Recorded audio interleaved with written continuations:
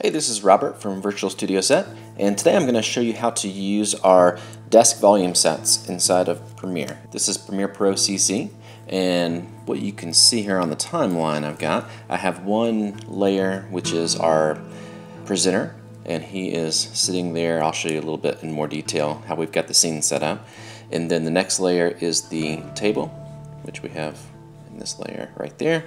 And then we have a background animation that is looping in the background, and you combine all those layers and we have our presenter and the desk and the background.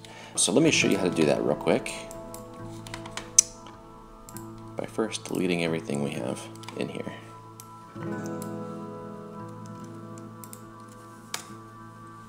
Alright, and so the first thing that you want to do is import your background and your footage for your project. And the next thing that you'll want to do is create a new timeline. The way I'm going to do that is just by dragging my background clip to the Create New Composition button, and that will create a composition in the same format and size as the original clip. The next thing that I'll do is I'll go into the folder of desks that I downloaded from our site and choose a desk to put in the scene. So I think I'll choose this one right here. Click, drag it down onto the timeline. These are in PNG format. They also come in a couple other formats when you download them. So I'm going to click and extend the length of that desk clip. And you can kind of see that just bring it in right there. It's just a little bit big. These are all rendered in 4K, which just allows you to zoom in on the desk and scale up and down the desk without losing any kind of quality or anything like that.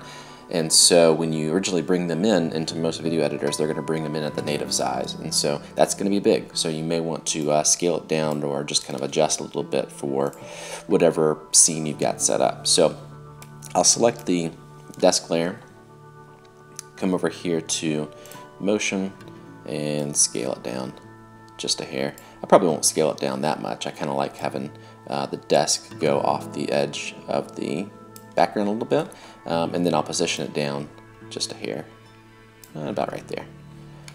Alright, and so the next thing I'm going to do is bring in our talent footage, and so I'll click and bring him in there. I'm going to delete the audio because we don't need him talking in the background while we're trying to pay attention here.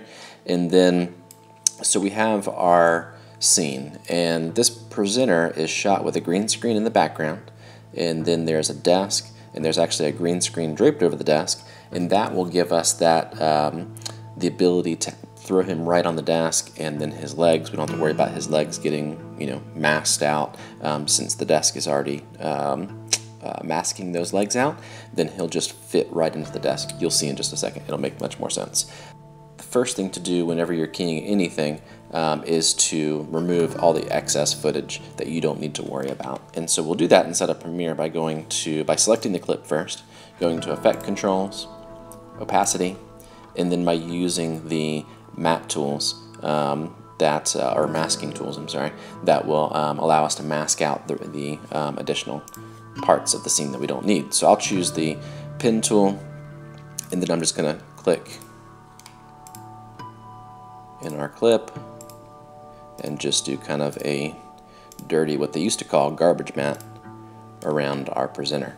So now we have a much less area of the green chroma key that we have to remove, and that makes it a lot easier on us. The next thing we're going to do is go to the Effects tab and select a keying effect to remove the green screen in the scene. You can just do a search for key, and that'll pull up all of the keying options and all the effects. There are alpha keys, color keys, difference keys, just about every kind of key you can think of, but what we're going to use is called Ultra Key here. And so we'll drag it onto the clip, and then we will apply the Ultra Key. So you can see that the effect is inside of this clip now, and the last thing we have to do is select the color in the scene for it to remove. It defaults to black, hence why you don't see any change in our scene yet.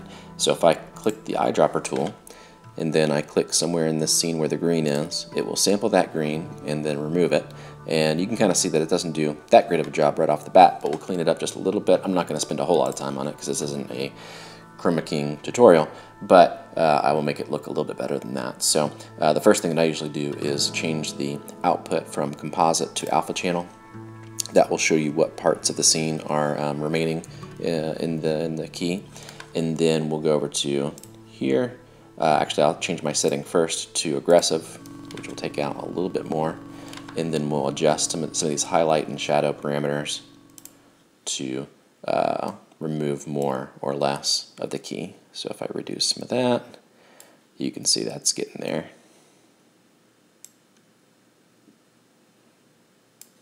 There. So now if I change this back to composite, it should look a little bit cleaner.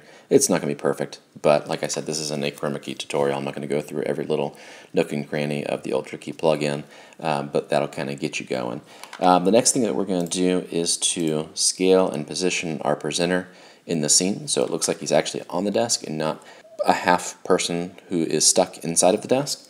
And so I will scale this down just a little bit and then position him up a little bit.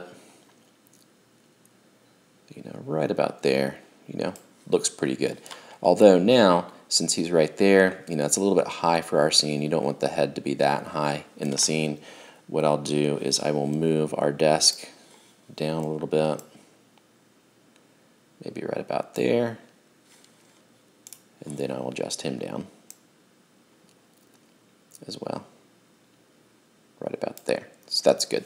The other things that you can do, like let's say you wanted to have a little bit closer of a shot of this person, you can scale the desk back up a bit, right? You can even go a little bit higher than 100 and still get away with it, and then scale your person up a little bit more.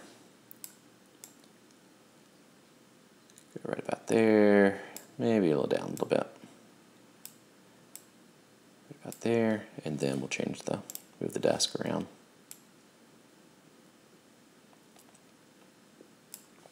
As well, maybe a little more. Right about there. So you can kind of see that he is sitting in the scene, and it looks pretty good.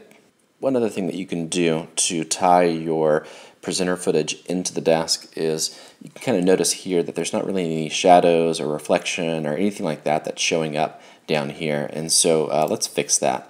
We will drag this first clip to another layer in the timeline, and then I'm going to copy and paste this clip onto the layer below it.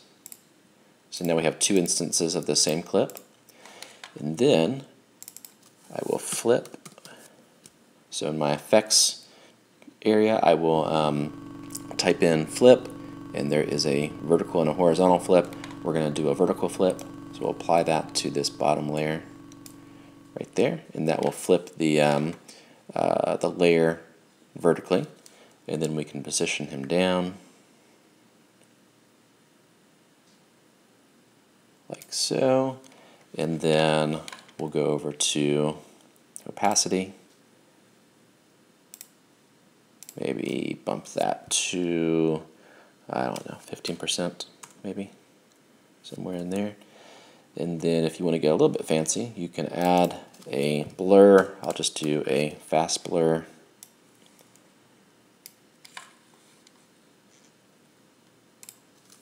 Maybe 5. Yeah, let's bump that up to 10. There. And you know what? Maybe the opacity needs to be at 10 as well. Yeah, that looks better.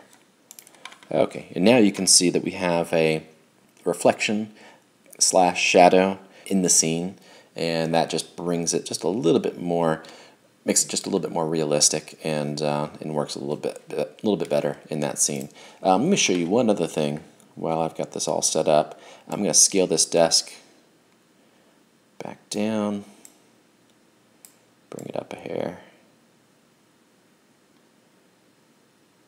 right there, and then I'll scale this person down again a little bit, maybe to 90. I'll scale the shadow as well.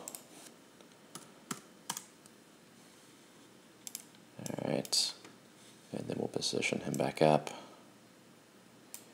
right there, and a lot of times people ask if there's a way to change the colors in the desk or if there's a way to adjust those somehow. You can in Premiere. You can do a couple of different things. You can add a what's called a hue effect, and if you type in HLS into the effects search, there is a color balance HLS effect that you can apply, and then that will allow you to adjust the hue of the desk itself, and then you can adjust it until you see something that you like. And so that's a good way to change the colors in the desk. You can also change the saturation if you want to bring the desk colors muted. You want to mute them a little bit so they're not quite so bright. You can bring those down a little bit as well. And so I hope you've learned a little bit on the tutorial here today. If you have any questions, feel free to visit the site. It's virtual-studio-set.com, and I'd be happy to answer any questions. If you're interested in purchasing one of the desks, we have 2 volume sets of desks. They have all different kinds: standing desks, sitting desks, desks for multiple people. You can take a look at those and see if you like any of them. And they work with pretty much any background that you can use, and they also work in nearly any video editor that's on the market. So thanks for watching, and happy editing.